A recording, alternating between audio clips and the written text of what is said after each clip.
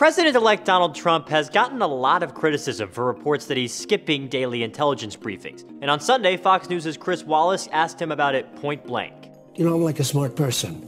I don't have to be told the same thing and the same words every single day. Trump told Wallace he gets the briefings, but only when he needs them. He also said his generals and Vice President-elect Mike Pence are getting briefings more often. Trump and Pence now have access to the same intelligence information that President Obama receives daily, but Trump has reportedly been receiving briefings only once a week on average. Some speculate that Trump just doesn't trust the intelligence community. Most recently, he's been dismissive of reports from the CIA that Russia tried to influence the 2016 presidential election. But a former CIA officer told Politico that Trump's briefing habits are a bad metric to judge him by. It might be more important to make sure his closest allies, like Pence, pass him the information.